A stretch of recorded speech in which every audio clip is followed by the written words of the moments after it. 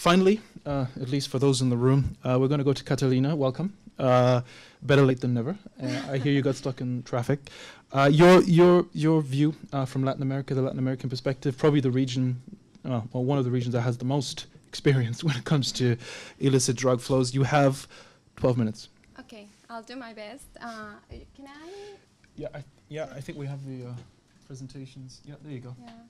Okay, thank you so much, and I apologize really for being late. I think I am sweating oil, as we say, and I think Alina and others in ODI are as well. I am officially one more person who hates the weather in London. Well, this is a very important issue for us at International IDEA, and I'm very glad to be here. International IDEA is an intergovernmental organization composed of 28 member states whose mandate is to support democracy worldwide. And definitely this issue of the nexus between organized crime and politics is at the center of our attention because it is one of the main threats to democracy today. And Latin America is quite important in this respect. Latin American politics has been unfortunately permeated in some countries and in some localities, particularly by organized crime. And some of the issues, I'll go quickly on this, that have made Latin America particularly vulnerable to organized crime include, well, first of all, is the amount of money out there from organized crime. So according to UNODC, approximately 1.5% of the world's GDP comes from transnational organized crime. Half of that comes from the illicit drug trade, most of which is cocaine. And Latin America is unfortunately still the continent that produces, the main producer of cocaine. So there is a lot of money out there.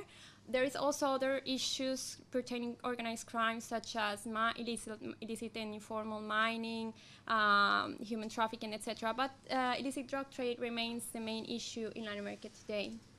On the other side, we have very costly elections. There are few estimates that include the region as a whole as to the rising cost of elections, but there are many indications that show this, how this has happened. So many researchers from Brazil, for example, have showed how in the last 10 years it has increased substantially, and in other countries. So this is an increasing issue. And lastly, we have a system that is still struggling to fine-tuning and enforcing laws on political finance.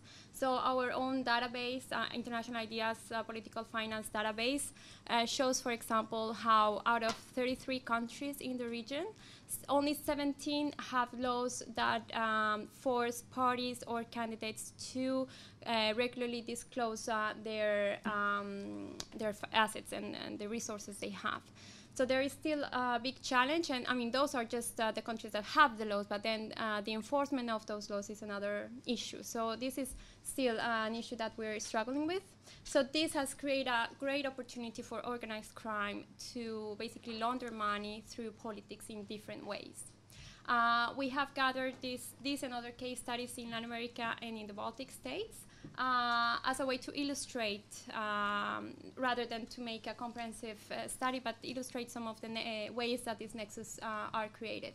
So I went with the support of the Social Science Research Council, particularly the Drug Security and Democracy Fellowship Program, and together with the Netherlands Institute for Multi-Party Democracy, NIMD, and the Netherlands Institute for International Relations, Klingendale. I went to we have been gathering these cases in different countries. I went particularly to Colombia, which, as you know, is still together now with Peru, the main cocaine producer, and where I come from, by the way.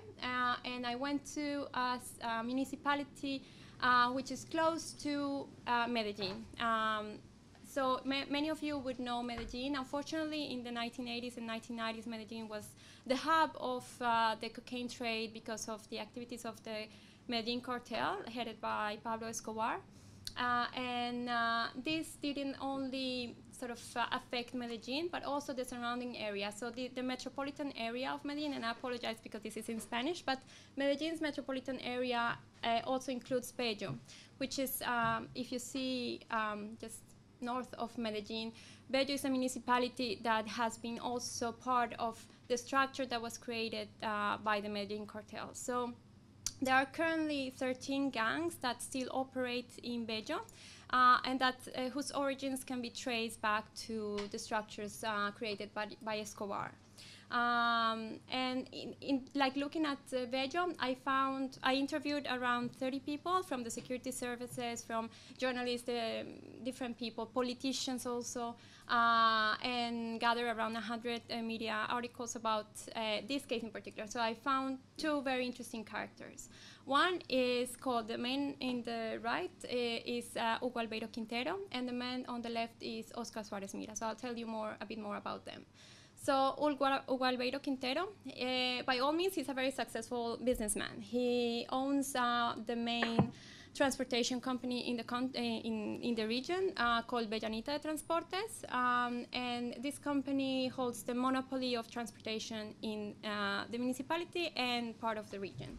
But underneath this successful businessman lies basically the head of one of the most feared gangs there, and by large who controls basically the criminal world in Bello. So he's labeled as El Patrón de Bello, Bello's boss, and it's not coincidence. That's the same title that Escobar had in his time, because besides controlling crime, he's also known to provide basically lots of gifts and services to poor people in the city. So very much like the same style Escobar had in his time.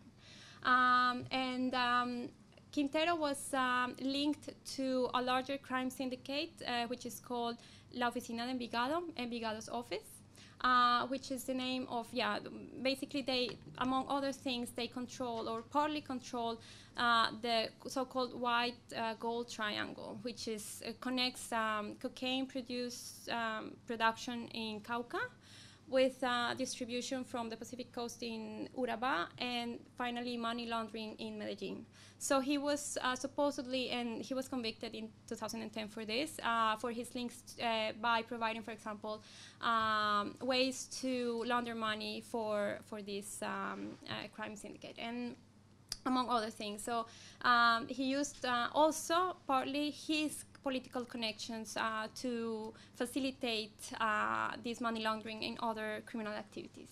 So on the other hand, we have Oscar Suarez Mira. So he's also, by all means, apparently a very successful politician. He has won elections to be mayor, and he was even in Congress as first representative and then senator. Well, he's basically the leader of the Conservative Party. So in Bello, the two main political parties have always been the Liberals on the one hand and the Conservatives on the other. And he was the head of the Conservative Party. His, you can say, nemesis or his counterpart was always this other man, Rodrigo Arango. He was the head of the Liberal Party.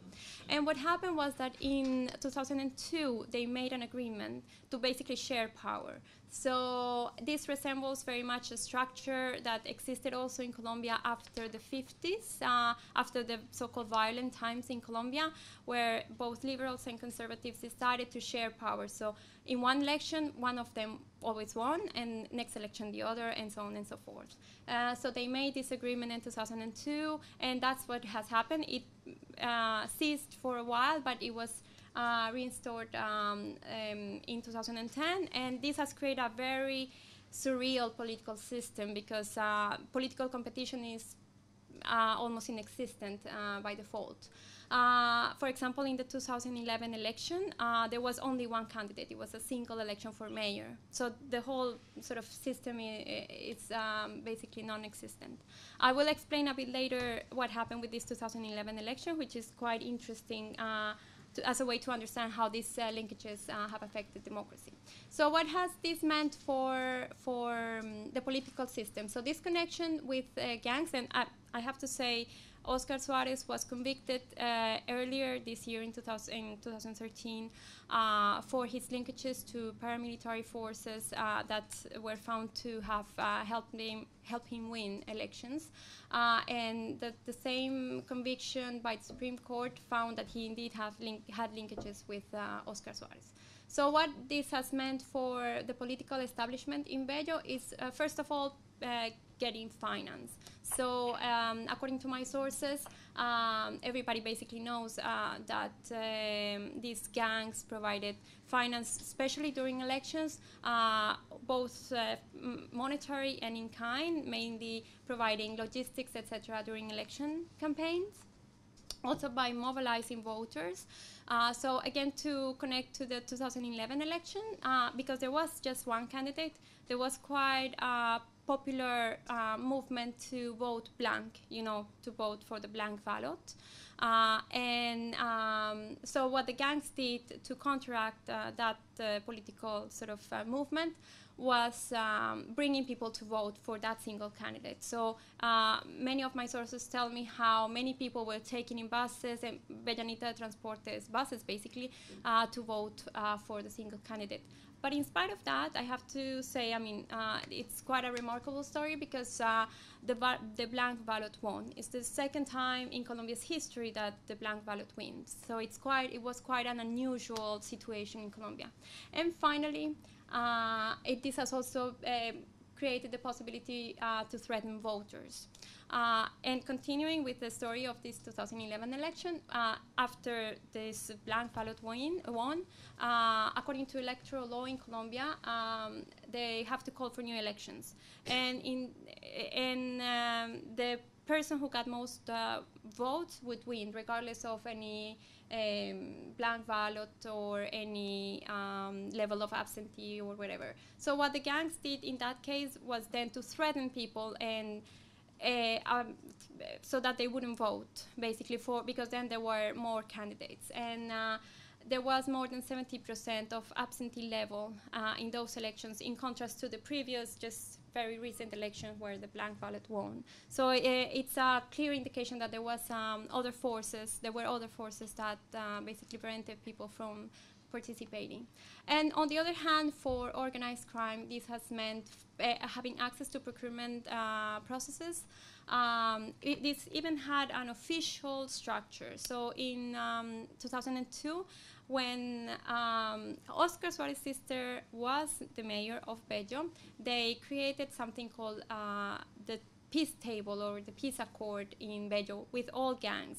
And these gangs founded foundations to basically have access to contracts with the municipality. And even though that soon faded because it was so clear that they were still operating, they continue today to work and to operate. On the other side, they have gained access, or they have benefited from easy mobility and lack of persecution. So basically, this is the main gain for organized crime, is not that the state is doing something for them, but rather that they are omitting or they are not doing what they should do, which is to prevent them from operating. So this is just an illustration, as I said, of what has happened in this municipality. But this plays for us a picture, a very similar picture of what is happening in Colombia, and by a larger extent to what is happening to Latin America. We have gathered around 12 similar cases, and they all show different trends. I will just name two trends, and I will stop with that, but just two main trends that summarize the two main issues we have found in Latin America in this respect. One is regarding political parties. So we have seen, unfortunately, an increasing fragmentation of political parties where they are increasingly less medium for transmitting an ideology, but rather sort of shell institutions that, like, for example, the case in Bello very clearly exemplifies, are just sort of the means for money to be channeled mainly during elections. They have also used, or the increasing number of single candidates, or candidates running as single candidates, increasingly sort of hollows the role that political parties usually are supposed to have in filtering candidates that have dubious pasts. and also they are increasingly using political figureheads. So it's often the son or the daughter or the brother or the sister who's running. Even in Bello, they were telling me the story of one member of a gang who was You're officially out of time, so last point. Okay. Well, I won't tell you then what happened. You can ask me in the questions. Save it for later. Yeah, exactly. But I have to say, I mean, this also affects elections. These are not relations that are created for a particular election.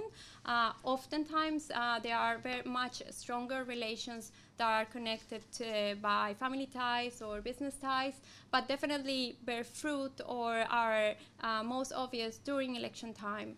Well, no, I'll save the later for later. So thank you so much. Thank you. In case anyone was planning to leave early, now you've got a good reason to stick around.